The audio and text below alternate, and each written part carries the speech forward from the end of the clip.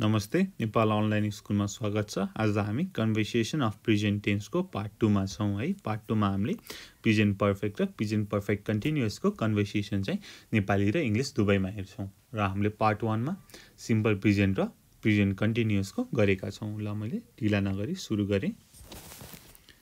अब हाम्रो भन्नुस् present perfect मा के हुन्छ? हैज र हैव हुन्छ है। Subject plus has have plus verb 3 plus object। ल तपाईलाई थाहा छँदैछ, मैले सुरु गरे। Mohan, have you written any letter to Radha? Have you written any letter to Radha? Sohan, yes, I have written to her. Yes, I have written to her. Yes, I have written to her. Has she replied your letter? Has she replied to your letter? Has she replied to your letter? No, she hasn't. No, she hasn't. यसै गरी Have you taken any meals? तिमीले खाना खायौ भनेको है। Have you taken your meal? Have you taken your meal अथवा Have you taken your meals? No, I had a heavy breakfast in the morning. No, I had a heavy breakfast in the morning. No, I had a very heavy breakfast in the morning. तपाईले very पनि लगाउन सक्नुहुन्छ। त्यस्तै गरी मोहनले भन्यो did you go to his place? Did you go to his place? Then Sohan replied, no, I have not gone yet. No, I haven't gone yet. तपाईले अथवा I have yet to go पनि भन्न सक्नुहुन्छ है त। No, I have yet to go पनि भन्न सक्नुहुन्छ। मैले लेखेँ No, I have yet to go. ल यसको एक्चुअली नेपाली ट्रान्सलेसन ठ्याक्कै हेरौँ है त। ल Mohan, have you written any letter to Radha? Have you written any letter to Radha? के तिमीले राधालाई कुनै पत्र लेख्यौ, कुनै चिठी लेख्यौ भनेको के तिमीले राधालाई कुनै पत्र लेख्यौ,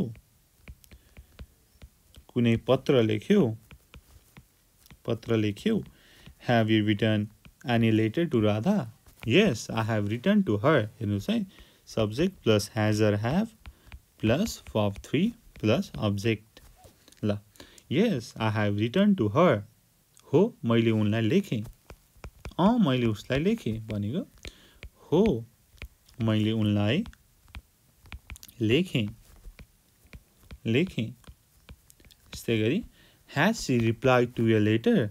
के उनले पत्रको जवाफ दिइन्?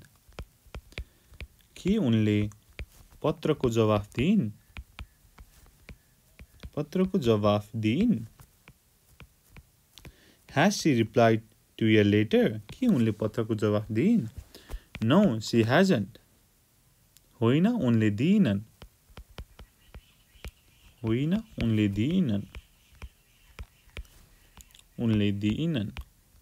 यस्तै गरी Have you taken your meal?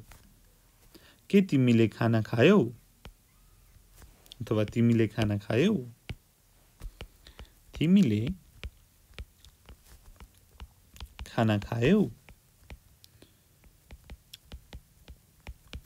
No, I had a heavy breakfast in the morning.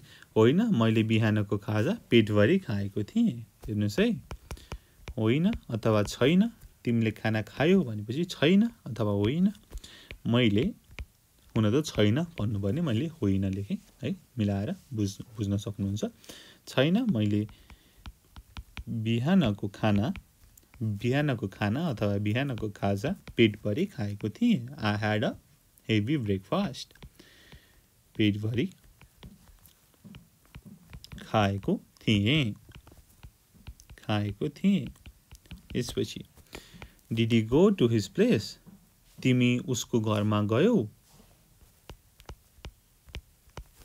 तिमी उसको घरमा गएका थियौ? गरौँ न है त, घरमा गएका थियौ? Did you go to his place? तिमी उसको घरमा गएका थियौ? No, I haven't gone yet. No, I have to go. होइन, अब मलाई जानु छ। छैन, म गएको छैन भनेर I haven't gone yet ले भन्छ, तर no, I have yet to go भनेको छैन, अब मलाई जानु छ, अथवा होइन, अब मलाई जानु छ, अब मलाई जानु छ है। ल यसरी हामीले गर्छौं। अब हामी एकचोटि प्रेजेन्ट पर्फेक्ट कन्टिन्युअस को गरौँ हैन। हो ल, has been अथवा have been plus verb for है, यसको बारेमा हामीले अघिल्लो भिडियोमा कुरा गरेका छौं। यो चाहिँ एउटा सर्ट कन्भर्सेसन मात्रै मैले तपाईलाई गर्न खोजेको है। ल, Ram, what have you been doing since morning? What have you been doing since morning? What have you been doing since morning? Shyam, I have been reading this book since morning. I have been reading this book since morning. I have been reading this book since morning. त्यसपछि has it been raining here also since yesterday? Has it been raining here also since yesterday? के हिजोदेखि यहाँ पनि पानी परिरहेको छ, वर्षा भइरहेको छ भनेको है। Yesterday. Has it been raining here also since yesterday? श्यामले reply दियो, Yes, it has been raining. त्यसपछि Ram, has the water been boiling for long? Has the water been boiling for long? Has the water been boiling for long? No, it has been boiling only for a little time. No, it has been boiling only for a little time. ल, इसको एक ठ्याक्कै Nepali translation एकचोटि हेरौँ है त। Ram, what have you been doing since morning? बिहानदेखि तिमी के गरिरहेका छौ? बिहानदेखि तिमी के गरिरहेका छौ? What have you been doing since morning?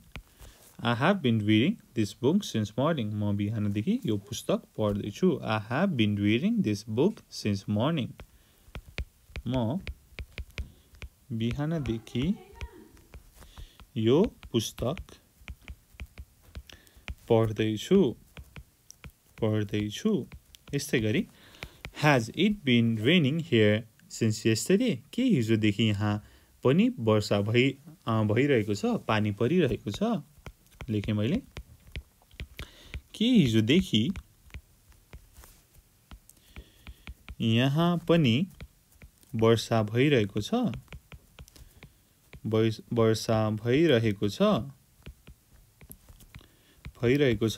Yes, it has been raining. हो, वर्षा भइरहेको छ। हो वर्षा भइरहेको छ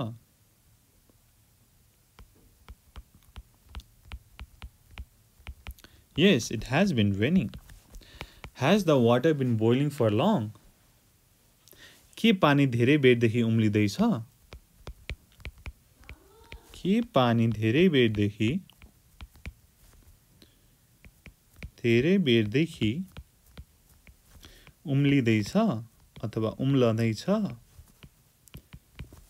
No, it has been boiling only for a little time. छैन, अहिले केही बेरदेखि मात्रै उम्लिँदैछ. होइन, अहिले केही बेरदेखि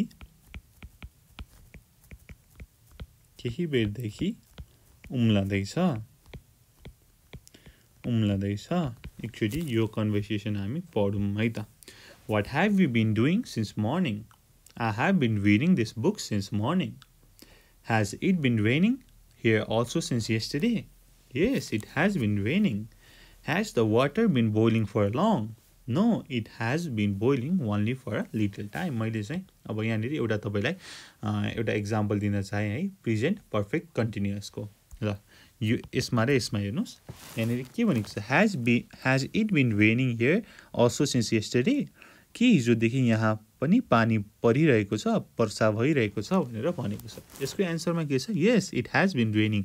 भनेको मैले यहाँ लेखेँ हिजोदेखि आजसम्म यो काम भइरहेको छ हैन, भइरहेको छ, कम्प्लिट भएको छैन, पानी परेर रोकिएको छैन, हो भइरहेको छ हैन. हो यो भनेको के हो? Present perfect continuous. अहिले पास्टमा भएको तर अहिलेसम्म पनि भइराखेको भनेको के हो? प्रेजेन्ट पर्फेक्ट कन्टिन्युअस है. यसरी चाहिँ तपाईले बुझ्न सक्नुहुन्छ है. ल मैले अब सुरुदेखि एकचोटि तपाईहरुलाई चाहिँ सरर पढेर रिक्याप गरेँ है. म फर्स्टमा इंग्लिशमा सरर पढ्छु अनि त्यसपछि नेपालीमा सरर पढ्छु है. त्यो पढ्न जाँदा यसरी यो चाहिँ हाइलाइट गर्दै पढ्छु. ल मैले सुरु गरेँ. फर्स्टमा Mohan. Have you written any letter to Radha? Yes, I have written to Radha. Has she replied to your letter? No, she hasn't. Have you taken your meal? No, I had a heavy breakfast in the morning. Did you go to his place? No, I haven't gone yet. No, I have yet to go. अब यसलाई नेपालीमा हेरौँ ठ्याक्कै. यहाँनिरदेखि हेर्नुस् है. के तिमीले राधालाई कुनै पत्र लेख्यौ? हो, मैले उनलाई लेखेँ. के उनले पत्रको जवाफ दिइन्? होइन, उनले दिइनन्. तिमीले खाना खायौ? छैन अथवा होइन. छैन भन्दाखेरि बढी सेन्स आउँछ हैन. यहाँनिर नो भएकोले मैले होइन नै लेखेँ. अब यो चाहिँ मिलेर बुझौँ है. ल छैन, मैले बिहानको खाजा पेटभरि खाएको थिएँ. तिमी उसको घरमा गएका थियौ? तिमी उसको घरमा गएका थियौ? छैन, अब मलाई जानु छ. ल यस्तै गरी यो हेरौँ. ल यहाँनिरदेखि मैले सुरु गरेँ.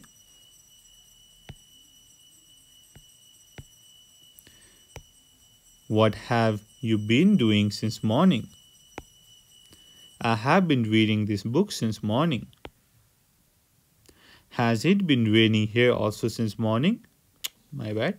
Has it been raining here also since yesterday? फेरि पढेँ मैले. Has it been raining here also since yesterday? Yes, it has been raining. Has the water been boiling for long? No, it has been boiling only for a little time. अब actually नेपालीमा पनि हेरौँ. बिहानदेखि तिमी के गरिरहेका छौ? म बिहानदेखि यो पुस्तक पढ्दै छु. के हिजोदेखि यहाँ पनि वर्षा भइरहेको छ? हो, वर्षा भइरहेको छ. के पानी धेरै बेरदेखि उम्लिँदैछ? होइन, अहिले केही बेरदेखि उम्लदैछ. ल यसरी हामीले प्रेजेन्ट कन्टिन्युअस को पनि गर्यौं है. ल हामीले यो गर्यौं। अब आउने दिनमा हामी पास्ट टेन्स फ्युचर टेन्सको पनि यसरी नै कन्भर्सेसनलाई इंग्लिश टु नेपाली लिएर आउने नै छौं। Thank you so much for watching. Until next time, good bye, keep learning. Jay Chandra Surya.